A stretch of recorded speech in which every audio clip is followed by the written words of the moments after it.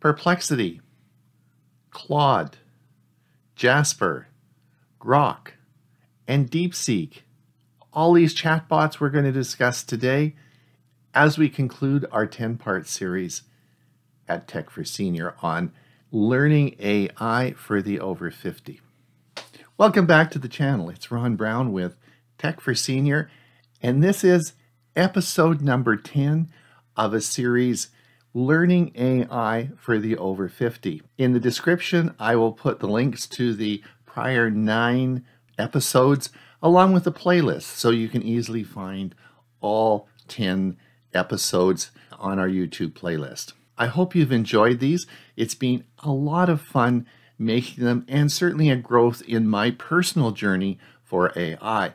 Just to let you know who I am, I manage a large YouTube channel and spend most of my time making YouTube videos. When I started this series, my favorite go-to AI was Gemini, and I used it all the time.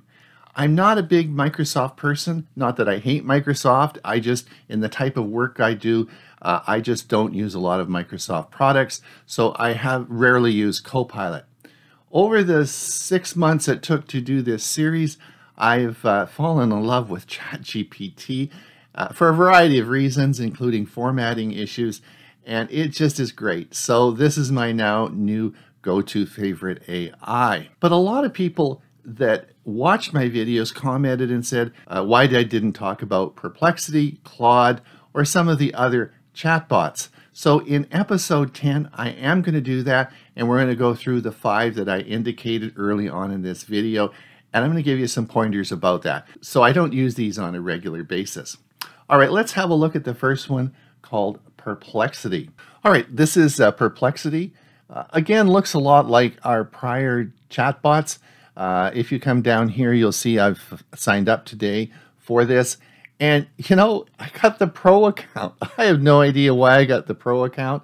It's free. I signed up, and I have the Pro account for about 6 months. So, hey, it was interesting. You just go to perplexity.ai and you can sign up. You can sign up through your Google account if you want, and it works just fine. All right, let's have a look. Of course, what do you want to know? In the center part here, you'll see Ask Anything, and you can do a search. And again, the Pro search is enabled. And of course, you can click this button and you can do research, which gives you advanced research capabilities. And of course, if we come over on the bottom here, if we click this button, we can choose a model. If we choose a model here, you have a bunch of different models to choose from. We've gone over this with the other chatbots. I'm not going to go through that. Interestingly, I assumed Grock, which we'll be talking about, is an X product only, I thought. But apparently you can use Grock's AI through Perplexity, which is interesting, and I didn't know that. But maybe some of you could comment if you use that in the chat. Again, we come over here, set sources for filing. For searching, you can choose the web.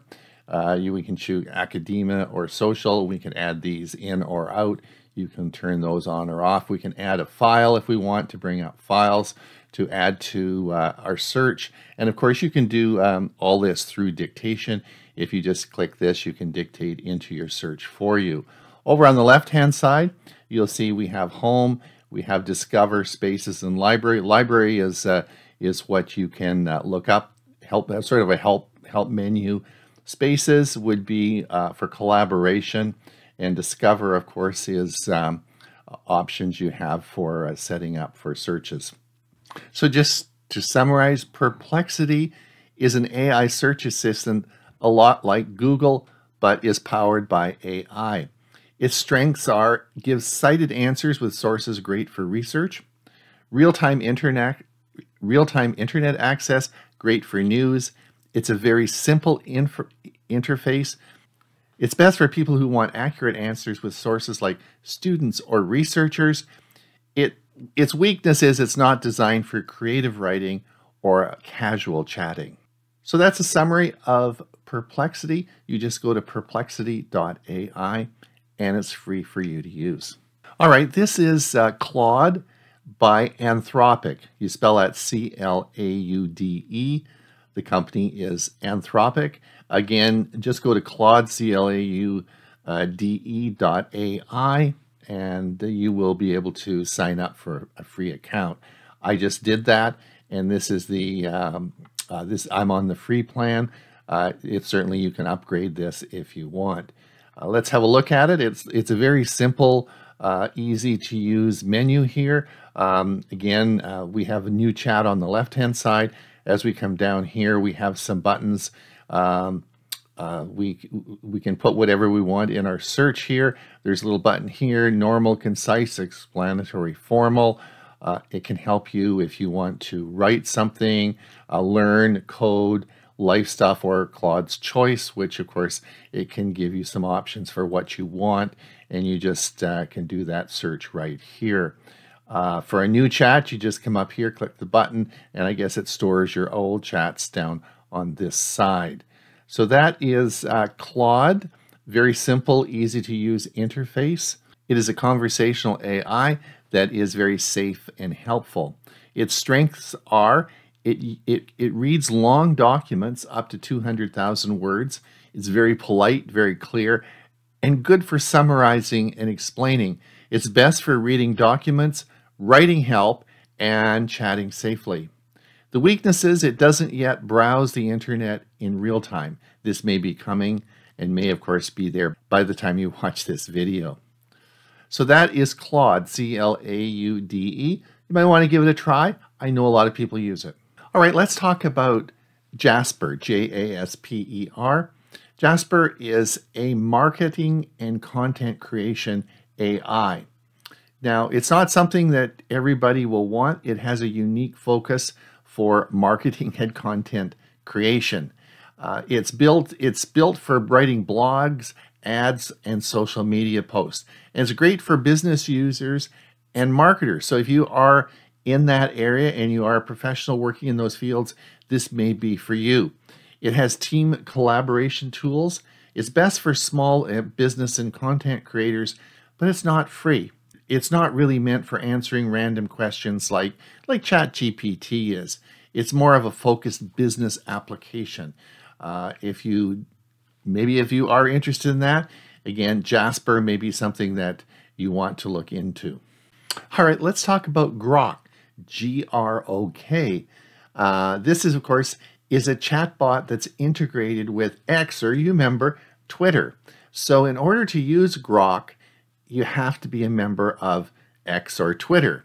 Now, its strengths are it has attitude and humor, so it can be quite funny to use, but it does get its real-time data from X. So it's best for users who like quick and informal answers that are on X. Its weakness is that you can't use it outside of X, and it has less serious or academic searches.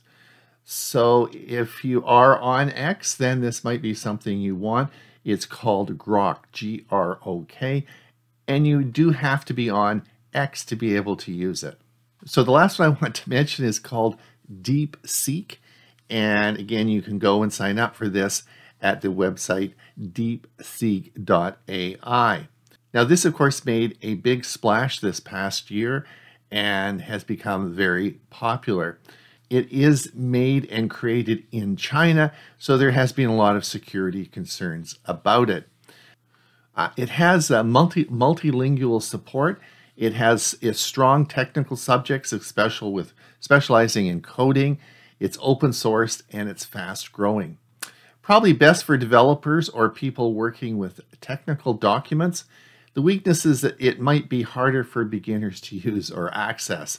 So depending on your needs, there is a free version. It is free, and there is also a Windows app, a Mac app, and also you can use a Chrome extension as well for it. So there are many options if you want to use it.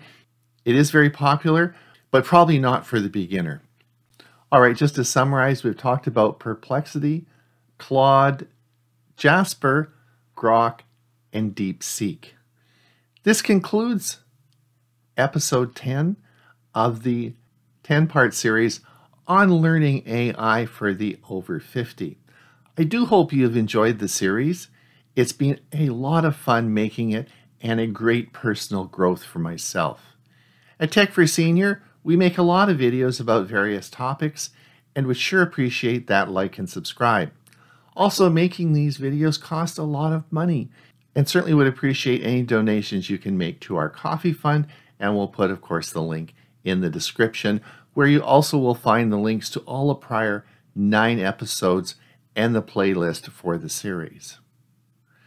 Hope to see you again as we produce more videos about different topics. I do appreciate your listening to our videos, and until we see you again, have a great day.